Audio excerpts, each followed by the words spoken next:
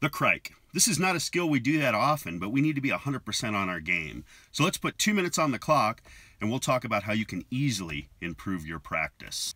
I don't have a 3D printer, but I do have a lot of junk.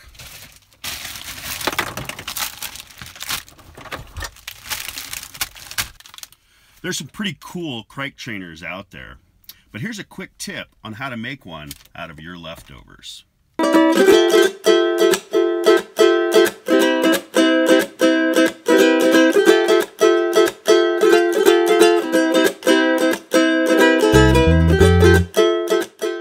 You can be pretty sure that your heart rate will be elevated if it comes to needing to do this procedure.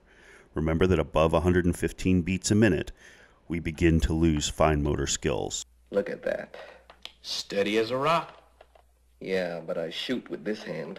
So get your tools ready that you're going to need: scalpel, finger, bougie, also a 5.5 to 6.0 ET tube with a syringe and a BVM. You can cut the ET tube down if you want. Just remember, don't cut past the balloon inflation tube. With your dominant hand, place your pinky in the sternal notch. Everybody should have one, and it's an easy landmark to find. Brace your hand against the patient's chest. The first structure up that you'll feel is the cricoid cartilage. Above that is a shield-shaped structure, which is the thyroid cartilage. Between these is our spot, the cricothyroid membrane. Stabilize the trachea.